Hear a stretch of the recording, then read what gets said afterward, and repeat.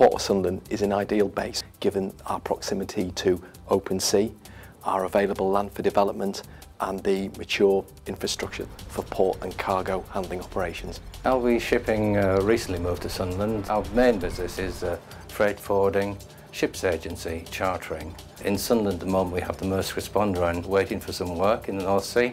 Whilst HMS Ocean was being built in 1995, the affiliation was first established with the City of Sunderland.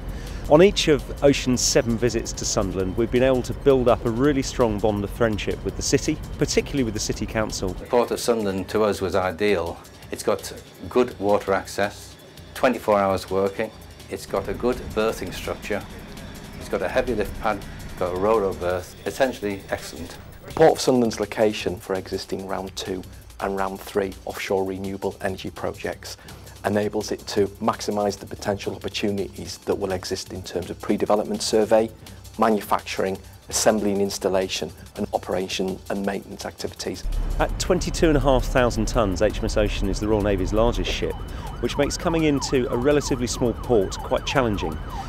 But the recent dredging works around the mouth of the River Wear and the excellent navigational services, including the tugs and the pilots, meant that we were able to come alongside without any difficulty at all. We benefit from deep water berths close to open sea, extensive dock berth facilities, heavy lift craneage, open storage areas. The facilities here in the port have been first rate, and even for such a large ship, the provision of port and pilot services has been first class.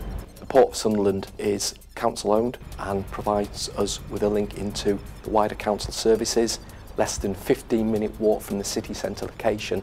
The transport links are excellent. The port's access to the dry dock and city centre is very useful for crew changes because they can get to Newcastle Airport and also the rail system. The proximity of the Port of Sunderland to the city centre means that it's a fantastic opportunity for not only my ship's company to get out into the city, but also the people of Sunderland to come to us. Having such an important asset as a port, which covers a 285-acre area that benefits from close access to the North Sea, development sites, will allow this ambition, the UK's low-carbon hub, to be realised. I think the prime thing about the Port of Sunderland is the friendly and professional approach. It's been a great experience. The Port of Sunderland has helped our business in many ways. It's expanded our role in the North East and helped us to cover our customers' requirements. 3 words to sum up Sunderland and the port as a place to do business: connected, personal and professional. Location, partnership and professionalism. Friendly, welcoming and convenient.